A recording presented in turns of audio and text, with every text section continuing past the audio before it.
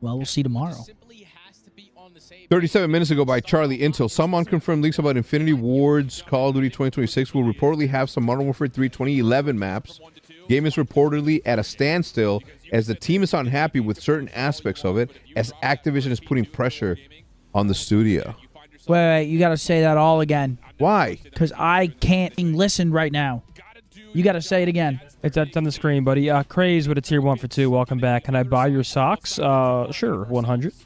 We'll have MW3 2011 maps. I actually don't mind that. I love arcading. I love bring back arcading. Like bootleg, lockdown. Bring back all the competitive maps. Yo, arcading, hard hat. What was lockdown? Which one was that?